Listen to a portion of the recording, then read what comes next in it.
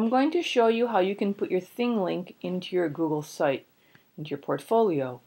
And I'm going to warn you at the beginning that there's a lot of steps. You might have to try a couple of times, so don't be frustrated. You can do this. The first thing that you need to do is you need to get the code that I've shared with you on the keynote. You're going to go to the pencil to edit your page. Go over to Insert. Under Insert in the middle column, please go to More Gadgets. When you go to More Gadgets, you want to add a gadget by the URL. Click that option.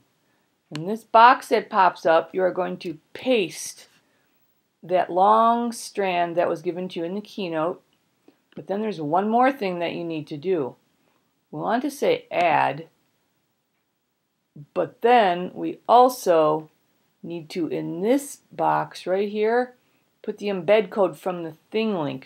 So to do this, you need to go to the ThingLink, click on Share for the one you want to use. This box pops up, highlight and copy the funny looking stuff that's in there that's called embed code. Okay? Now we're going to go back to this box and paste it in. Now we can say OK.